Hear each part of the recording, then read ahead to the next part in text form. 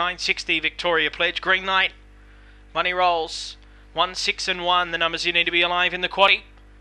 They're set and they're away. Getting out fast as Hurricane Ash. It'll lead early from Hooksy, who moved to second and has clear air. Grand Faith third. They're followed a little deeper on the track, all in Troy, carving over. With it was Mahinga Max and railing through Rallius Bale. Very deep out there, Nail Clipper, Victoria Pledge.